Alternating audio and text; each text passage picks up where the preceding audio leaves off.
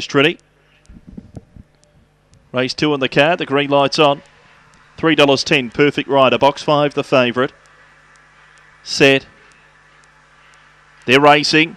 Mixed start, beginning well was Spring Top with Kez's Diamond from out deep, and Kez's Diamond ran to the top from Spring Top.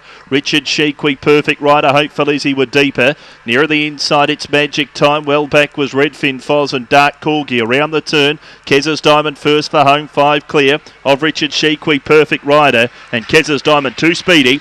Won it from either Richard Sheequy or Perfect Rider. A photo there. Spring Top was 4th.